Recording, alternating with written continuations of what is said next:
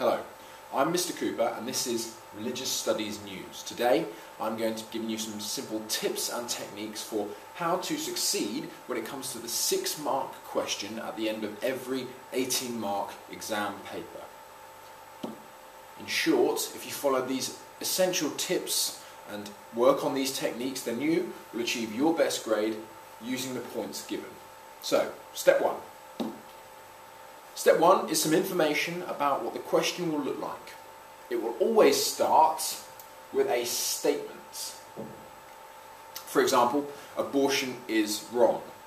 Religious experience disproves the existence of God, in quotation marks. And then after this, it will say, do you agree?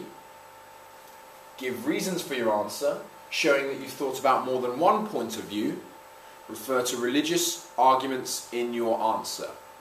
Now, what this is asking for is not just your opinion, it's not just a set of ramblings and ravings of a madman, rather it is asking for a balanced argument using evidence from what you have studied. If you can learn to structure all of that correctly, then you're well on your way. Step 2, religious arguments.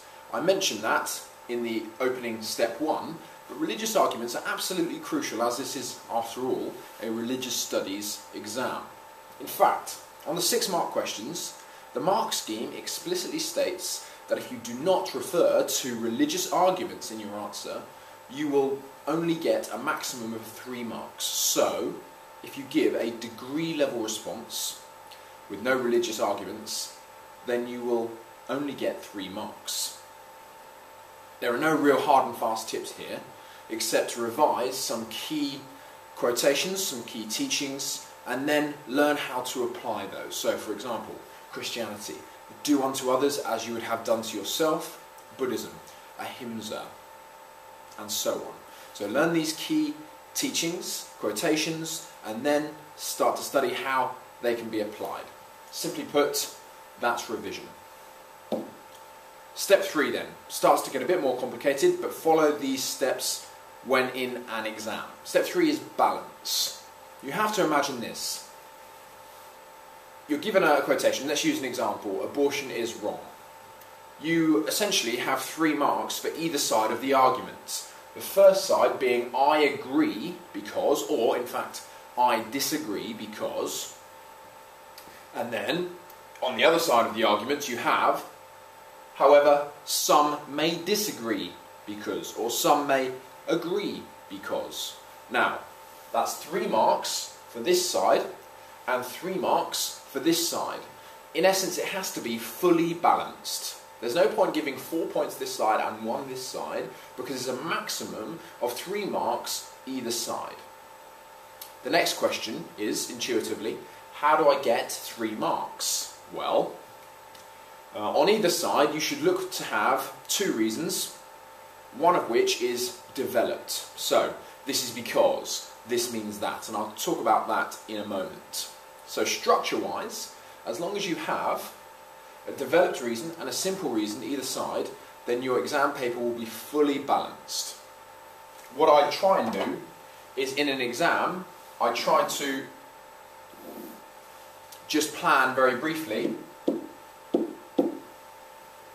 in the margin before I started writing, to give me that sense of structure at the very beginning of the question.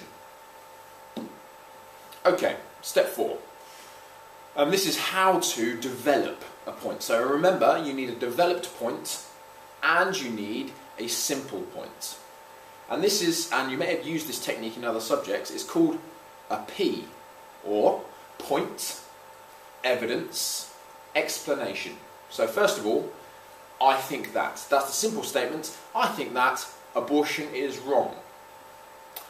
This is because I think that the mother should not have the choice because sanctity of life wins over. Okay? That's the evidence. And then explanation. This is the development part now. This means that the child's right to life is greater than the mother's right to choose. Okay? So this part, this should be metronomic in your head, this phrase, by the examination points. this means that, this means that. And it always makes sure you tie your answer to explicitly answering the question, explicitly responding to the statement. This means that, this means that, this means that. And that, in essence, is how you develop a point. Okay, so a very quick summary from the assessment penguin. Number one, you should revise your religious arguments. Number two, you should make sure your argument's fully balanced. And number three, remember this means that will help you develop your viewpoints and, crucially, the viewpoints of others. If you need any other help, myself, Mr. Cook and Mr. Beardshaw are here to help, as well as Mr. Davis. We have a Twitter feed if you would wish to have a look at that for some exam tips during your study leave. That's at RS Department BSB, or you can listen to some of the exam structure podcasts at mrcooper.podbean.com. And remember, no angry birds. Thank you for listening.